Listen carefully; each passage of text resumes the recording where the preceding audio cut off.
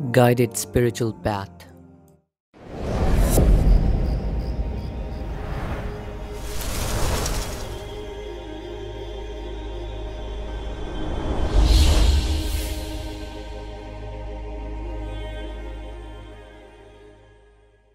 And Allah mentions this in the Quran in more than one place. So now Abu Talib was a man who was looking after Muhammad sallallahu alaihi wasallam. Because of him, they couldn't touch him. They couldn't touch Muhammad sallallahu alaihi wasallam. So the kuffar got together and they decided, let's have another chat with Muhammad sallallahu alaihi wasallam. They spoke to him and said, okay, let's arrive at a compromise. They saw his numbers were growing. No one who accepted his message turned back. But there were people from amongst them whom they were losing to Islam, so to speak. So they said, let's strike this deal, agreement. What's the agreement? One day you worship our gods, one day we worship your God. Deal, 1-1. Allahu Akbar. This is no football match. Allahu Akbar. Allah protect us, grant us goodness. Muhammad sallallahu alayhi wasallam immediately was given verses by Allah. قل يا أيها الكافرون لا أعبد ما تعبدون. Say, O disbelievers, I do not worship what you people believe in, and you do not worship what I believe in, and I don't worship what you believe in, and you do not worship what I believe in. For you is your faith, you can carry on doing what you want, and for me is my faith, let me do what I have to. Allahu Akbar. What a law.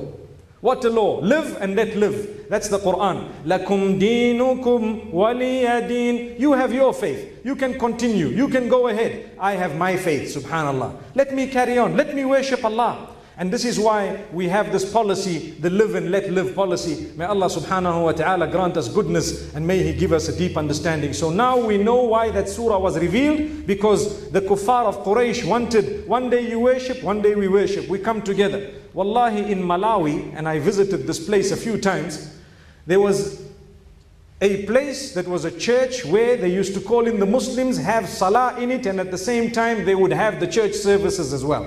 And they would say, don't worry, we worship Allah as well, and you must come and worship here as well. Confusing the masses and the people so that their deen is left.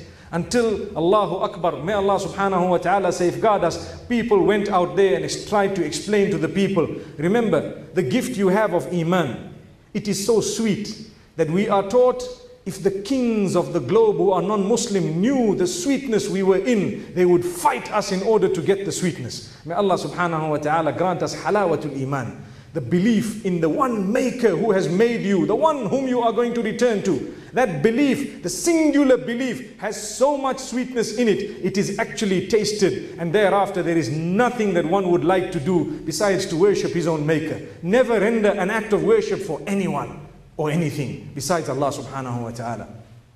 So Rasulullah sallallahu alayhi wasallam had uttered these verses to them. They were quiet once again, and now Allah subhanahu wa ta'ala admonishes Muhammad sallallahu alayhi wasallam, literally scolds him. And these verses are so powerful. We read them every other day. Our children read them, mashallah. We memorize these verses. What happened?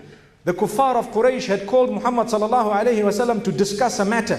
And whilst he was talking with some of these seniors of Quraysh, Abdullah ibn Maktoum radiyallahu anhu, who was a companion, a sahabi who had accepted Islam, he was blind. And he walked past, and he, being blind, wouldn't have known exactly what was going on. He says, Ya Muhammad sallallahu alayhi wasallam, give me from the goodness, tell me some of the goodness that Allah has given you. And Muhammad sallallahu alayhi wasallam was busy talking to these kuffar. So he looked back and he frowned at him a little bit and carried on speaking with these people, thinking that, you know, these people might listen to what I have to say now, and if I'm going to speak to this man right now, then perhaps the message might be lost from these people here. And immediately Jibreel alayhi salatu wasalam came down with verses scolding Muhammad sallallahu alayhi wasallam.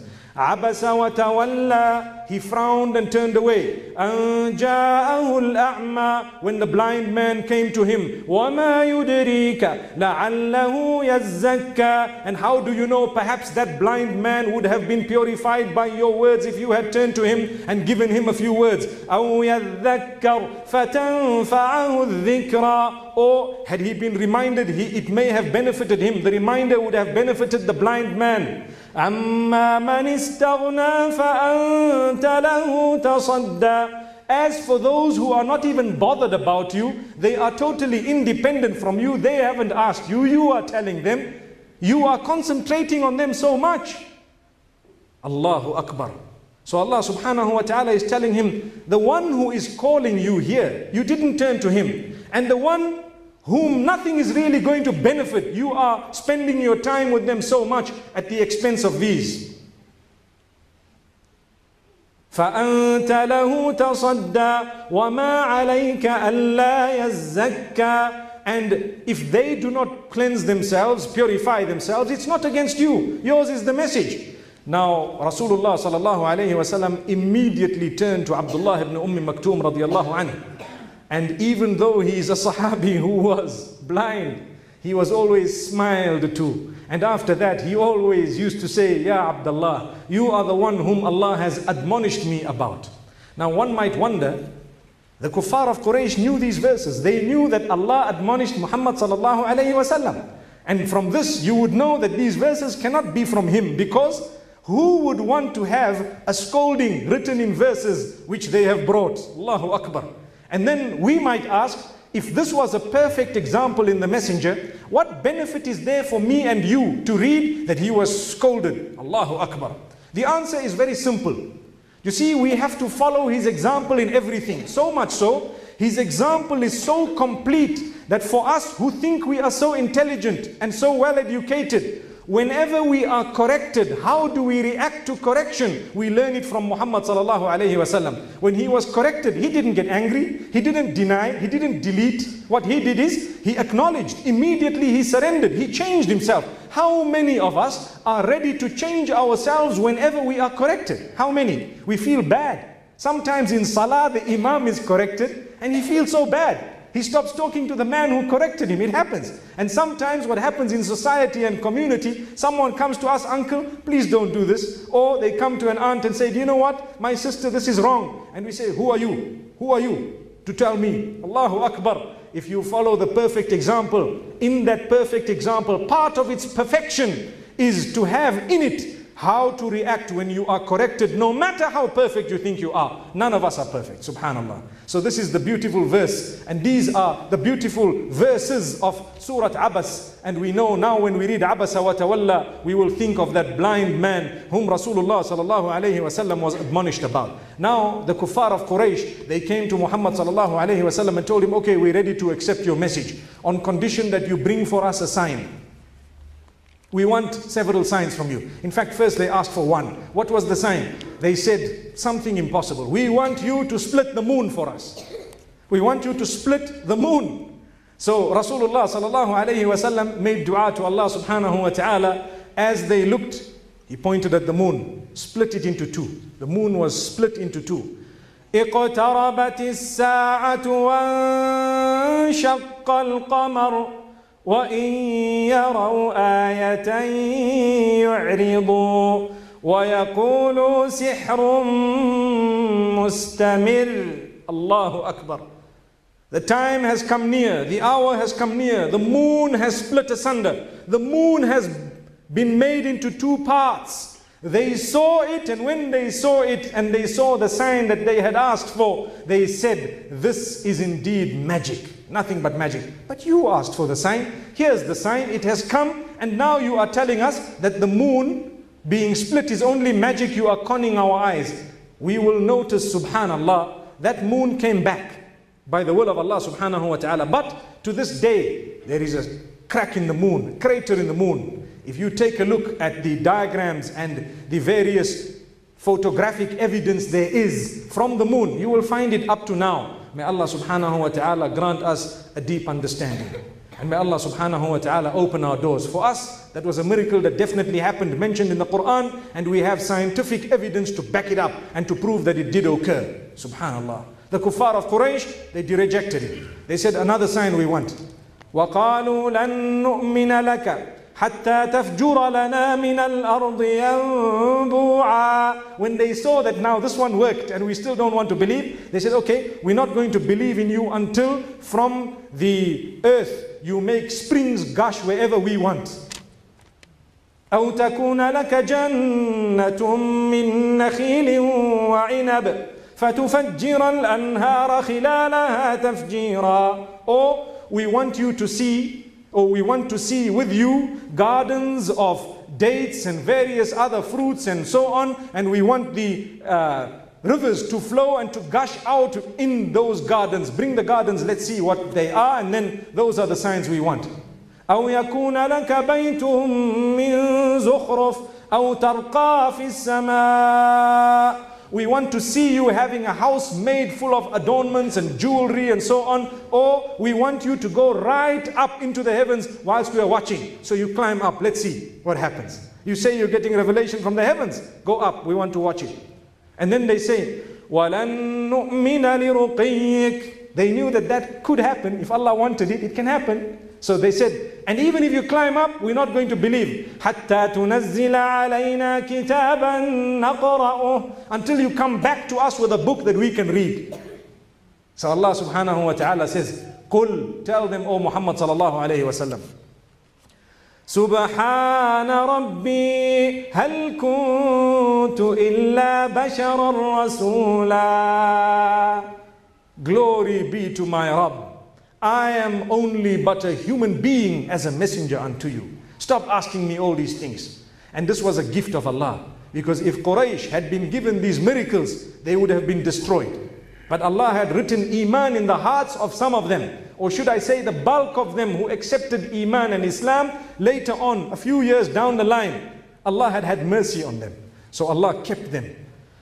There were just a handful of them who were destroyed before the victory of Makkah.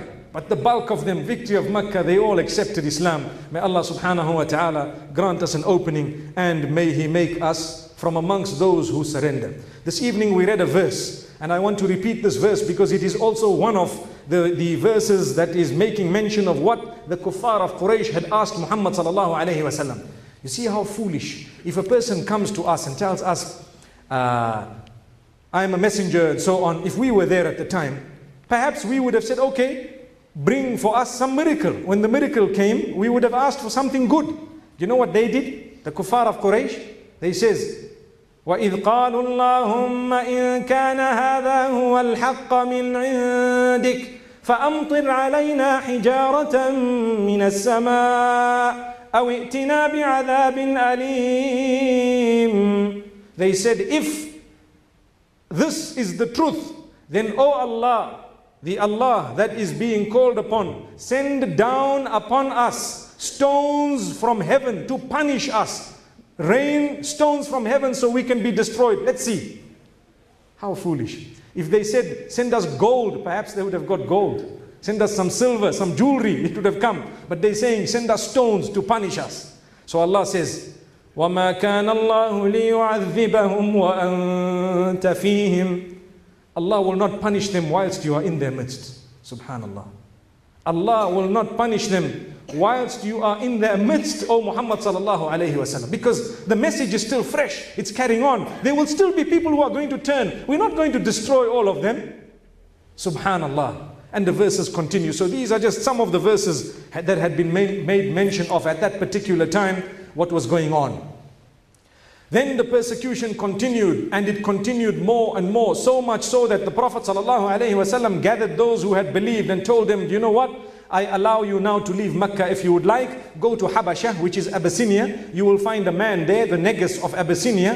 His name was Ashama, and he is a just ruler. He will not punish you. He will be very just. He will look after you, explain to him what has happened, and proceed. So because of the persecutions, a group from amongst them proceeded. The first group who left Mecca because of persecutions. Imagine, those who left Mecca the first time, none of them were slaves. They were all from top families. They were all people who were children of wealthy, influential people in Quraysh.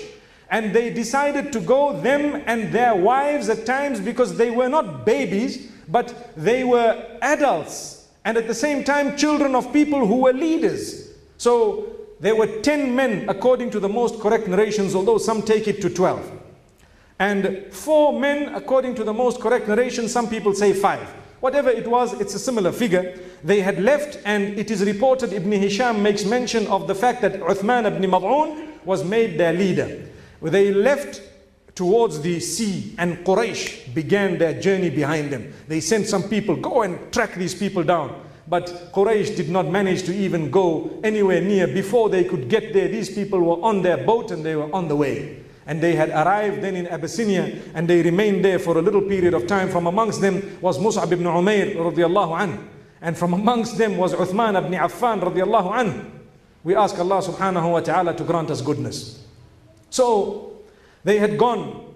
When they went here in Makkatul Mukarramah, something very, very powerful happened. What happened? The Prophet sallallahu alaihi wasallam one day was near the Kaaba. And one narration says close to Safa. So being close to Safa, which is also not too far from the Kaaba, he was worshipping Allah, and Abu Jahl came to him and beat him up and swore him. And now, as I told you, family members would always stand up. At that time, no one really noticed. But Hamza ibn Abdul Muttalib was the uncle of Muhammad sallallahu alayhi wasallam. He was out hunting. When he got back from his journey from hunting, someone told him, do you know what Abu Jahl did to your nephew? Gave him a good hiding. He made him bleed, according to one narration. And another narration says he swore him. Whatever it was, he was abused. So Hamza ibn Abdul Muttalib went with his bow and arrow, and he struck Abu Jahl. And he says, "Atashtumu wa ana ala dinihi aqulu ma yaqul." That was a powerful statement. The people were shocked. They used to sit around the Kaaba waiting and listening and talking. They had little groups and cliques that they used to sit around. And they heard Hamza saying, "Are you abusing this nephew of mine when I follow his religion and I say exactly what he says?" Subhanallah. That was the first declaration of Hamza ibn Abdul Muttalib. The Muslims became so happy. They were so happy because he was a powerful man. And this was a victory. So look, one of the victories granted by Allah subhanahu wa ta'ala after the occasion of the abuse of Muhammad sallallahu alayhi wasallam by Abu Jahl, who was one of the arch enemies of Islam. This is why we always say, رُبَّ ضَارَّةٍ نَافِعَةٍ. Today we read a verse, وَيَمْكُرُونَ وَيَمْكُرُ اللَّهُ وَاللَّهُ خَيْرُ الْمَاكِرِينَ. They plot, and Allah plans and plots, and Allah is the best of planners and plotters. You will never ever be able to plot against Allah subhanahu wa ta'ala. He always wins. So now what has happened? Hamza ibn Abdul Muttalib, he used to start, meaning he went to Muhammad sallallahu alayhi wasallam and started learning the religion. Let's listen very carefully. He started learning this religion, and they used to gather in the house of Al-Arqam ibn Abil Arqam, who was a Makhzumi. And the clan of Makhzum, they had a bit of a problem with these Banu Hashim. They had a bit of a problem with these people.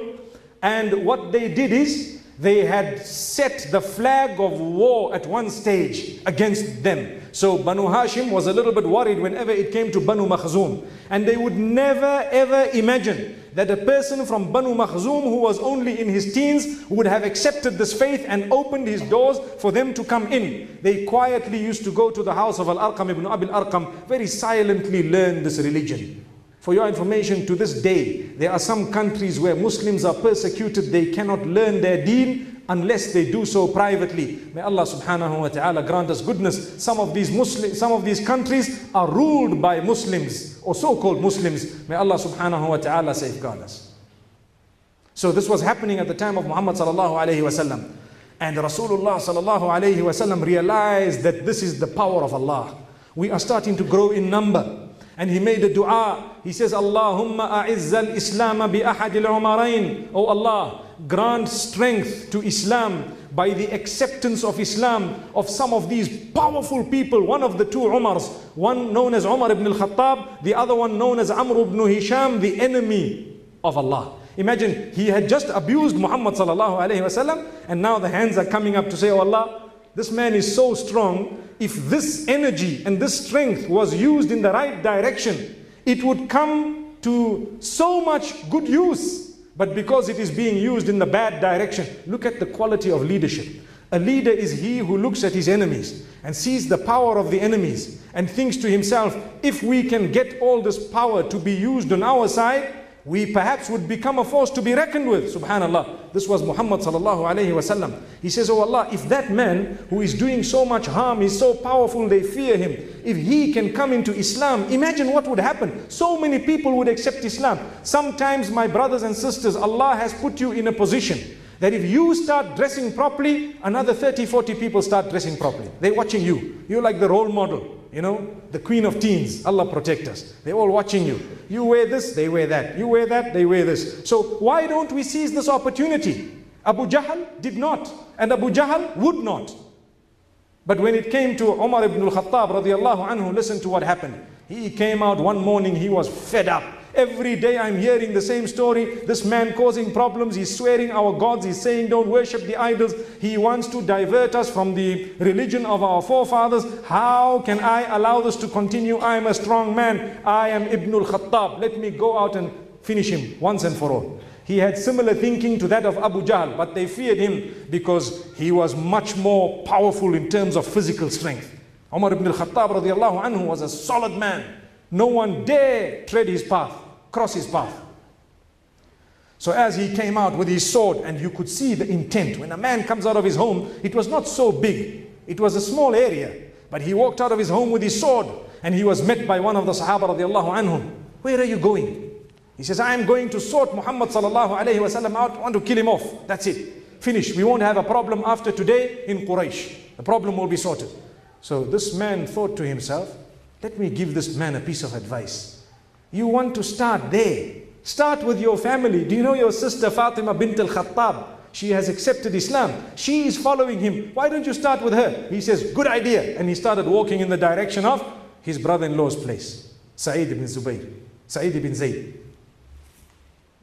who was married to his sister Fatima bint al-Khattab. And he knocks on the door. They had, according to one narration, they were learning some Quran from a little parchment that they had, because as we know, there was no paper at the time, but they used to write on skins and little logs and little pieces of wood and parchments and so on, and they had a little bit of this, and they were learning it. According to one narration, Khabbab ibn al-Arat was teaching them.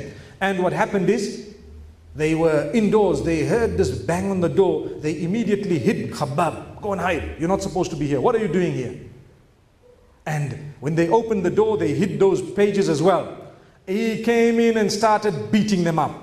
Immediately. Started beating them. How can you accept Muhammad? You must disbelieve in Muhammad. You must this, you are that. You are traitors, you are tyrants. You have disgraced us. You are people like this and like that. My own family. And he beating. And suddenly his sister began to bleed. When that blood came on the hands of Umar ibn al-Khattab radiallahu anhu, something clicked. This is my sister, man. I'm supposed to be looking after her. Here's her blood. How can this have happened? He says, okay, you know what?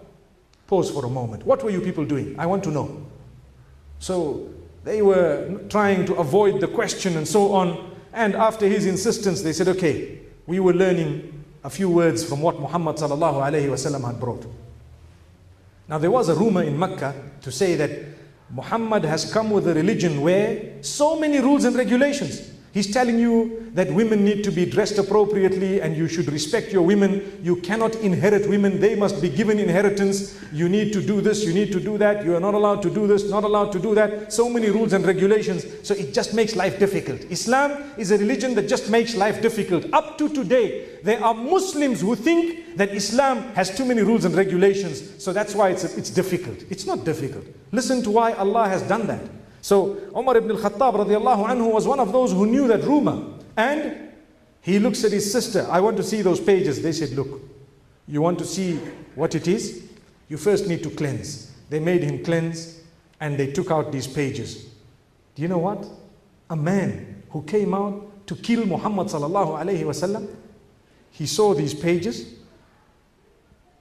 He read not more than 4 verses. He began to cry. What were these verses? The opening verses of Surah Taha.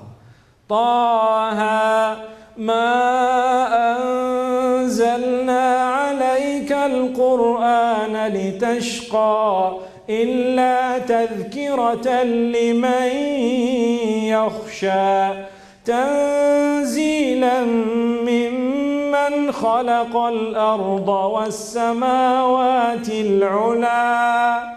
Taha. No one knows the meaning of those two letters. Indeed, your Lord has not revealed the Quran to you for it to be a source of your distress. It is only but a reminder for those who are truthful, for those who are humble, for those who are fearful, for those who have khashiyah in them, for those who have that sense of God consciousness in them. It is a revelation from the one who created the skies and the earth. Umar ibn al-Khattab was moved already. He's never seen verses of this. It had the answer to a question that he had at the back of his mind, and at the same time his sister is there. These are pure verses. He senses the purity. Take me to Muhammad sallallahu alayhi wasallam. I want to go to him. You want to go to him? Well, they noticed now, softened heart. Immediately they took him to Muhammad sallallahu alayhi wasallam, and as he walked, he was told to follow. He followed, and they went out to whose house? Al-Arqam ibn Abil Arqam radiyallahu anhu. One of these Makhzoom boys.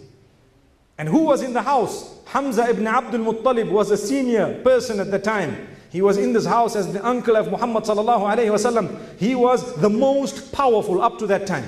So when this man came to the door, and the people saw that this man has come to the door of the house of Al-Arqam ibn Abil Arqam, Muhammad sallallahu alayhi wasallam is inside.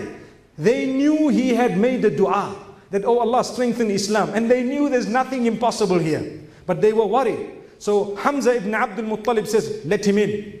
هذا عمر. إن يريد الله به خيرا يسلم. وإن يكن غير ذلك يكن قتلوه علينا هينا. This is Umar. Let him come in. If he intends goodness, if Allah intends goodness from him, he will accept Islam. And if this man intends any harm, Ya Allah, make it easy for us to overcome him. We can overcome him with his own sword. He had his sword. And as he came in, it is reported that the Prophet ﷺ held his clothing and held it and says, Ya Umar, what brings you here? He says, Ji'tu ashhadu an la ilaha illallah wa ashhadu annaka abduhu wa rasuluhu. I have come to bear witness that there is none worthy of worship besides Allah, and that you are indeed the messenger of Allah subhanahu wa ta'ala. Allahu Akbar. When they heard the messenger saying Allahu Akbar, they knew that Umar ibn al-Khattab had entered the fold of Islam. They all began to say Allahu Akbar. I have a point I want to raise here. Umar ibn al-Khattab was an enemy of Islam. He read a few verses of the Quran which changed his life. We are Muslims. We read the Quran cover to cover, khatma after khatma, and still it has not moved us. Why? What is the problem? Allahu Akbar. What is the problem? Where are our hearts? 1, 2 verses moved people who were mountains in enmity and made them mountains of love. What has happened to us? We are Muslim. Come on. May Allah subhanahu wa ta'ala move us. We know, and I know of kuffar, disbelievers who have read the Quran and turned to Islam. And we know of Muslims who read the Quran but still don't turn to the laws of Allah subhanahu wa ta'ala. May Allah forgive our shortcomings. May He protect us from hypocrisy. May He give us a turning point. So this was the Islam of Umar ibn al-Khattab radiallahu anhu. Rumor spread. Do you know what happened? One narration says Umar ibn al-Khattab radiallahu anhu asks, who is the person in Quraysh who spreads rumors the fastest? Allahu Akbar. Imagine how brave this man is. Others didn't want to know, didn't want the people to know they accepted Islam. Umar ibn al-Khattab radiallahu anhu comes and says, who is the man in Quraysh who has a name of spreading gossip like wildfire? They gave him a name. Do you want to know the name? Jamil ibn Ma'mar al-Jumahi. They say that man. So he went to Jamil. He tells him, you know what? I have accepted Islam and I am a Muslim. Jamil started running. Running where? He ran to the Kaaba. He stood on top, right on one of the hillocks. He says, hey, Ibn al-Khattab has accepted Islam. He has reneged from the religion of our forefathers. And everyone was shocked. That's what Umar wanted. And on this side, Umar ibn al-Khattab radiallahu anhu tells Muhammad sallallahu alayhi wasallam, according to one narration, he was the 40th person to accept Islam. According to one narration. And perhaps the 40th man, Allah knows best. He says, O Messenger, alasna ala al-haq? Aren't we on the right path? He says, yes, we are. He says, okay, let's get up and we will read our salah from today in the haram in a group. Why must we duck and dive and go to someone's house and then we go to the Kaaba or singularly and we want to go to this place in the outskirts? Let's go. Allahu Akbar. When the Prophet made a dua, Ya Allah, strengthen Islam through the acceptance of Islam of one of these two people, the man came into the fold within moments, within a short space of time. It is reported few days after Hamza ibn Abdul Muttalib radiallahu anhu, this happened. And when he came, look at the strength. What happened? They made two lines of people, 20 in this line, 20 in the other. According to some narrations, perhaps the figure might not be that accurate, but Hamza ibn Abdul Muttalib was standing at the front of one of them, and Umar ibn al-Khattab radiallahu anhu, the front of the other. They marched on to the Kaaba. They went into this haram. And remember, that time it wasn't what it is today. It was just a Kaaba and a little vicinity around. They used to sit around. Quraysh used to sit in little groups. They used to talk and they used to chat. This is why it's an insult for us to come to the house of Allah and have little groups inside or outside and chat. That's wrong. You come to the house of Allah not to chat. You come in order to worship Allah subhanahu wa ta'ala. It's about time we learned that. Yes, if you have something to say, out of respect. But the kuffar of Quraysh used to use the vicinity of the Kaaba to sit and chat and to boast and to brag about what happened this day and that day and sit and drink alcohol. We sit outside the masjid and smoke cigarettes. That's what happens. And we sit and chat up to late at night, and we were the ones who were complaining about 2 minutes early that Taraweeh did not finish. So that's why now we're sitting outside for 20 minutes. Allah protect us. Where is our brains gone sometimes? May Allah subhanahu wa ta'ala open our doors. May He grant us a lesson from these mushriks of Makkah. And may He open really the doors of mercy upon us and the doors of understanding. So these people were sitting. They witnessed Umar ibn al-Khattab radiallahu anhu walk. They were looking at each other. They can't say anything. No words to utter. They seen Hamza ibn Abdul Muttalib. Rumor began to do its rounds. Soon news got to Habasha. News got to Abyssinia that hey, the Muslims have accepted, meaning the people of Quraysh are starting to accept Islam. So these people started returning from Abyssinia. 3 months, they had just gone in. This was the first hijrah, the first migration to Abyssinia. Within 3 months, they began to come back because they heard this rumor that Quraysh started accepting Islam. How did they hear it? They heard it because of the acceptance of some of these strong people. And they had gone because of persecution. Who wants to spend time away from their families, away from where they grew up, away from where they were born and so on? Subhanallah. So when they came back, they noticed they were not allowed to enter Mecca except one of two conditions. Either quietly, hiding, they came in, no one knew. Or someone had to come and lay a guarantee. And this was common at the time of Rasulullah sallallahu alaihi wasallam, even the pre-Islamic era. The guarantee, how it was is, a strong man from the people of Quraysh would guarantee that, look, this man, let him come in on my guarantee. No harm do you, meaning you should not harm him and he will not engage in X, Y, and Z. And that was like a guarantee. So some of them entered in that way and some of them came quietly. But something else happened.